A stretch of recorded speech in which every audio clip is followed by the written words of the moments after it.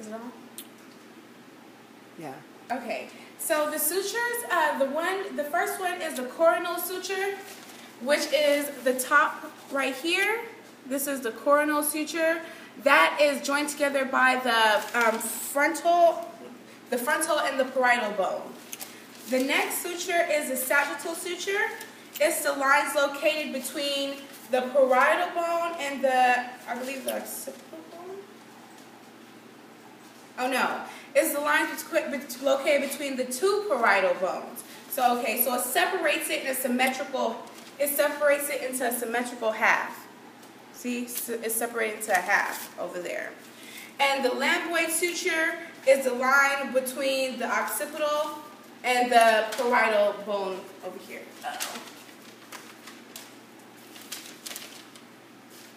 Okay, and the squamous suture is the temporal bone and the parietal bone.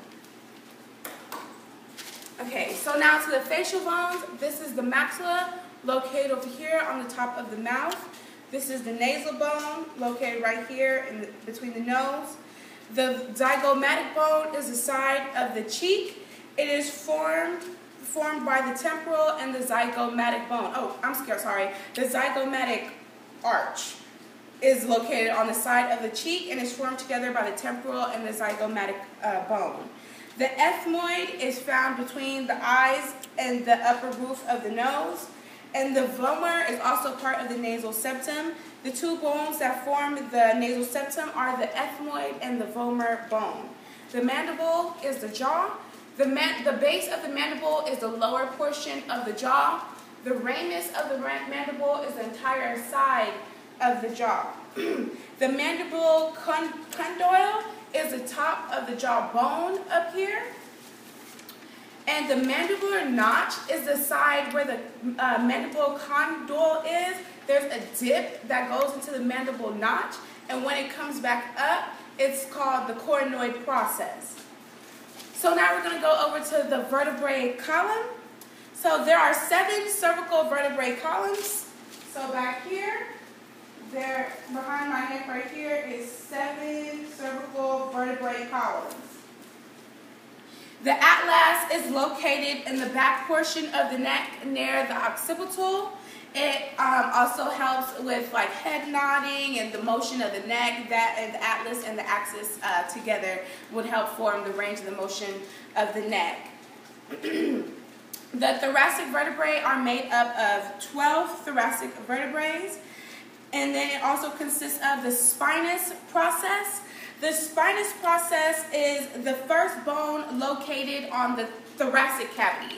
So you have the cervical, you have the thoracic, you have the lumbar, and you have the sacrum and the coccyx. So the thoracic is contained of 7 vertebrae. The first vertebrae you have would be the spinous process. The third one is listed as the transverse process. The intervertebral disc is found inside of the vertebrae as a cushion-like thing. It was demonstrated on the example as it was inside of the vertebrae number 8. And the intervertebrate foramen is located on the 10th vertebrae in the thoracic cavity.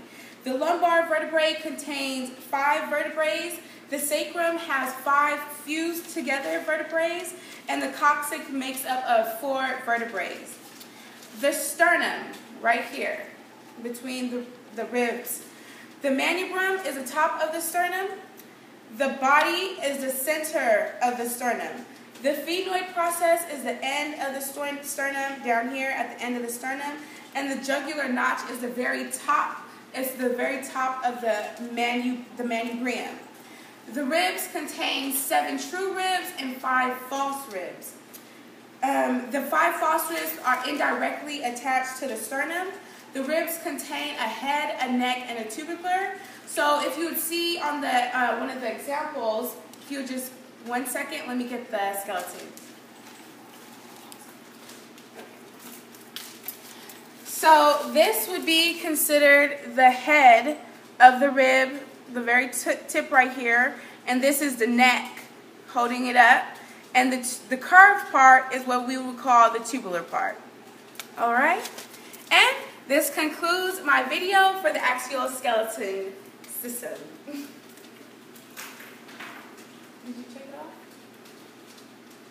Mm-hmm. You press the red button? It's still a go.